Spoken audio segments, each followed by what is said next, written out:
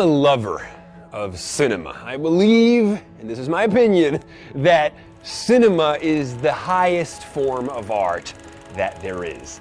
A glimpse of what's possible, a taste of our divinity.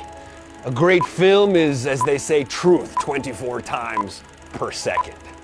Now today everybody's talking about mindfulness meditation. Everybody's talking about the importance of learning to be present, learning to be in the here and now, to let yourself become immersed and enveloped by the power of the present moment, right? And look, conventional forms of meditation work for many people, and I commend these practices as therapies that focus your attention in the here and now.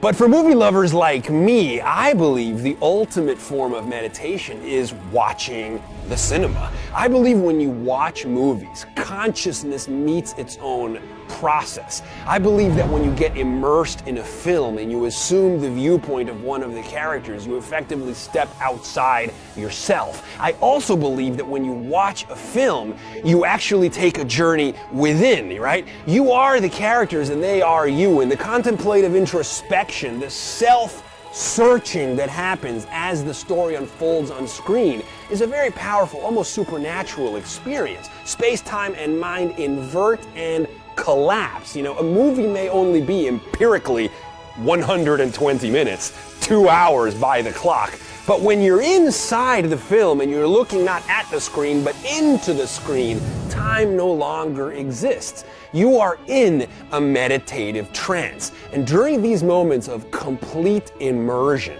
when you are enveloped in that other world, that absolute unmixed attention becomes a form of prayer. You heed to it, you submit and surrender to it, and you are cleansed because it's a psychic car wash. It defragments the hard drive. It's like a total immersive flow state, and when you come out of the movie, oh my God, it's like you've been cleansed. You've had catharsis. You've experienced the mythological motif. You've taken the hero's journey.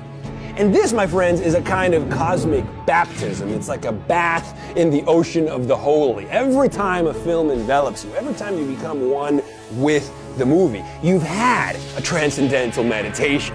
This is what I believe. And this is why when people tell me, oh my God, you gotta get into mindfulness meditation and this and that, I tell them it already exists. It's called cinema. And on top of that, it throws a beautifully patterned story for good measure. So not only do you get to meditate, but you get to go on a fucking journey of ecstatic illumination and pop out on the other side and say, thank you. I am so glad that movies exist.